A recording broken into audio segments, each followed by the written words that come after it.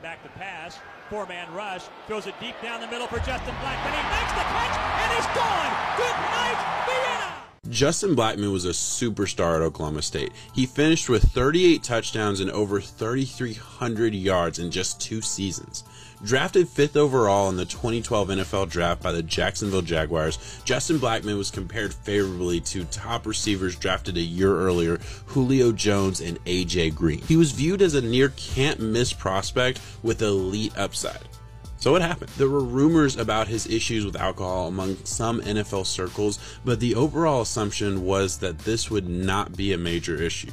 The Jaguars clearly weren't too concerned. But Blackmon's first issues with the law came in June of 2012, shortly after being drafted, when he was arrested for a DUI in Oklahoma. In his rookie year, he would put together 64 receptions for 865 yards and 5 touchdowns.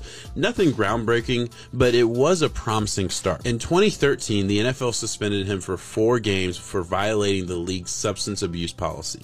In the 4 games following the suspension, Blackmon put up 29 receptions for 415 yards and a touchdown, nearly half of the receptions and yards of his entire rookie season in just 4 games. Unfortunately, this would be the final stat line of his final season in the NFL, as Blackmon was suspended indefinitely for once again violating the league's substance abuse policy. In July of 2014, before getting the chance to apply for reinstatement by the league, Blackmon was arrested for marijuana possession. In 2015, Blackmon was denied reinstatement, ending his chances to play that season. 2015 would get worse for Blackmon as he was disallowed the opportunity to play in the CFL and once again got arrested in December of 2015. After pleading guilty to the DUI, he was eventually sentenced to 1-year probation.